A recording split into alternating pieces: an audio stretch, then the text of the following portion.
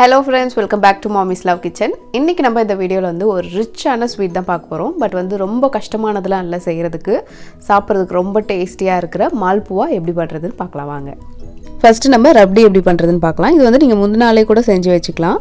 இப்போ வந்து ஒரு 1.5 லிட்டர் பால் நல்ல ஒரு ஹோல் மில்கா எடுத்துக்கோங்க. இத ஒரு panல போட்டு மீடியம் ஹீட்ல வச்சு ஒரு half an hour இது வந்து ஒரு பாதி அளவா மாறுற வரைக்கும் நல்லா கொதிக்க விட்டுக்கலாம். நீங்க வந்து கைவிடாம கிளறுங்க. ஏனா அடி பிடிச்சிருச்சுனா ஸ்மெல் அடிக்கும். இப்போ வந்து ஒரு 1/4 கப் சர்க்கரையை போட்டுக்கலாம்.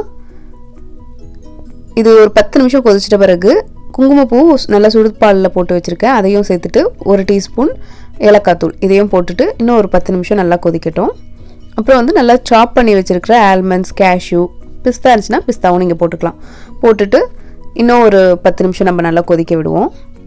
சோ இப்போ பாத்தீங்கன்னா நமக்கு லைட்டா அந்த yellow கலர் வந்துருச்சு. நல்லா வந்து வத்தவும் செஞ்சிருச்சு. சோ இந்த ஸ்டேஜ்ல நம்ம ஸ்டவ் ஆஃப் பண்ணிட்டு இது வேற பாத்திரத்துல எடுத்து வச்சிடலாம். நெக்ஸ்ட் வந்து மால்புவாக்கு சுகர் சிரப் ரெடி பண்ண போறோம். இதுக்கு வந்து 1 கப் சுகருக்கு 1/4 கப் சர்க்கரை போட்டு நல்லா mix பண்ணிக்கோங்க. சோ இத வந்து நம்ம 1 ஸ்ட்ரிங் கன்சிஸ்டன்சி வரைக்கும் வெயிட் பண்ண போறோம்.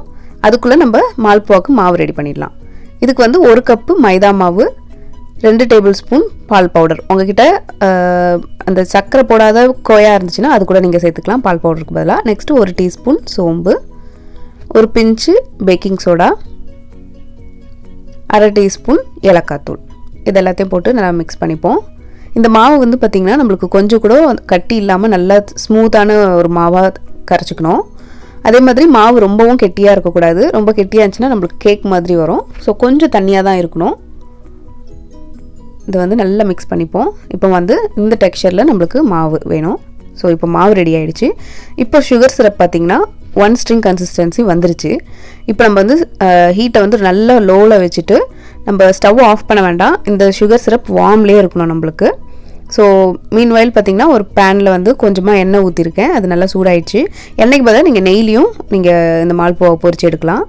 சோ மால்புவா மாவை ஒரு கரண்டி ஊத்தி இந்த மாதிரி அப்போ எப்படி செய்வோமோ அந்த மாதிரி செஞ்சுக்கலாம். சோ மால்புவா பாத்தீங்கன்னா வெளிப்பக்கம் நல்லா கிறிஸ்பியாவும் உள் பக்கம் வந்து சாஃப்ட்டாவும் இருக்கணும். அதாவது நடு பக்கம் வந்து சாஃப்ட்டா இருக்கணும். சுத்தி அந்த ரிங் மாதிரி இருக்குலையா அது வந்து நல்லா கிறிஸ்பியா இருக்கணும். நல்ல ஒரு கோல்டன் கலர் வரணும். அதுதான் கரெக்டான டெக்ஸ்சர் இது ஃப்ரை பண்ணி எடுக்கிறதுக்கு. இப்போ வந்து sugar syrupல வந்து நம்ம பொரிச்ச மால்புவா போட்டுடலாம். போட்டுட்டு இது ஒரு 10 இல்ல 15 நிமிஷம் நல்லா ஊறணும். அதுக்கு மேல வச்சிருக்க தேவையில்லை. 15 மினிட்ஸ் கரெக்ட்டா இருக்கும். ஏன்னா நமக்கு sugar syrup கொஞ்சம் வார்மா தான் இருக்குது. சோ இதே மாதிரி எல்லா மால்புவாவும் ரெடி பண்ணி sugar syrupல போட்டு தனியா ஒரு panல எடுத்து வச்சுக்கோங்க.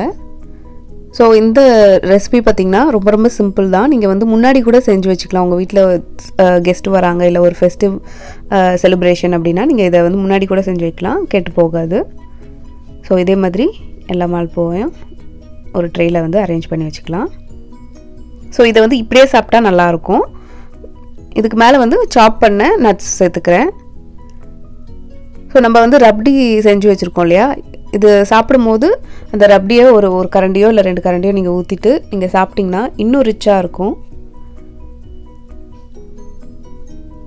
சோ இந்த மாதிரி ரெடி பண்ணிட்டு நீங்க ஒரு half an hour இல்ல 1 hour ரெஃப்ரிஜரேட் பண்ணி சாப்பிட்டீங்கன்னா சூப்பரா இருக்கும். கண்டிப்பா ட்ரை பண்ணி பாருங்க. फ्रेंड्स இந்த ரெசிபி உங்களுக்கு வந்து ரொம்ப பிடிச்சிருக்கும்னு நினைக்கிறேன். கண்டிப்பா ட்ரை பண்ணி பாருங்க. உங்க ஃபீட்பேக்கை சொல்லுங்க. இந்த வீடியோ உங்களுக்கு பிடிச்சிருந்துச்சுனா மறக்காம நம்ம சேனலை லைக் பண்ணி ஷேர் பண்ணி சப்ஸ்கிரைப் பண்ணிடுங்க. நான் போடுற எல்லா வீடியோஸும் நீங்க பார்க்கணும்னு நினைச்சீங்கன்னா அந்த பெல் பட்டனையும் பிரஸ் பண்ண மறந்துடாதீங்க. இந்த மாதிரி இன்னொரு வீடியோல உங்களை சந்திக்கிறேன். நன்றி, வணக்கம்.